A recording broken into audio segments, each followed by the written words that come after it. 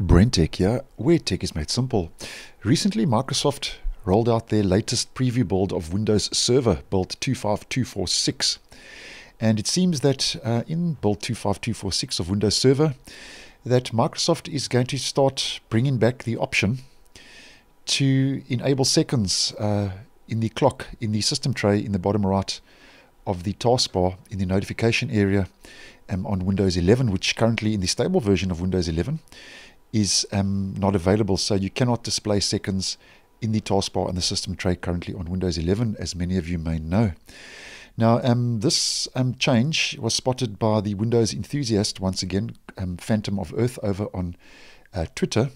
And they have uploaded this screenshot recently after enabling this hidden feature in build 25246, where after this hidden feature has been enabled in the taskbar settings, in the Windows settings, show seconds in system tray clock. Now, currently this is a hidden feature and is not openly available to insiders trying out Windows Server build 25246. But because it is a hidden feature, as I always mention, it could mean that Microsoft is working on this internally. And at this stage, though, Microsoft hasn't officially announced the show seconds in system tray clock as yet, and it's not in the release notes for Windows Server build 25246 in the insider program as yet.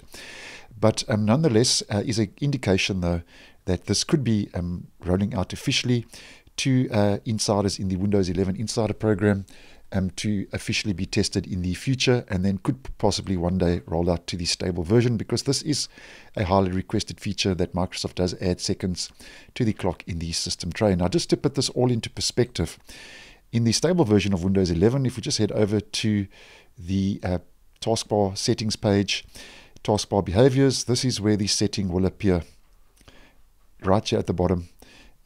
Under share any window from taskbar, select the far corner of the taskbar to show the desktop. You'll get that new setting, and that, as mentioned, will display show seconds in system tray clock, and if and when that does roll out to the stable version. And as mentioned, this is not available currently in Windows 11. It's a hidden feature only available in Windows Server build 25246, which at this stage is a preview version. But if anything does change, I will obviously let you know and post accordingly. So thanks for watching, and I will see you in the next one.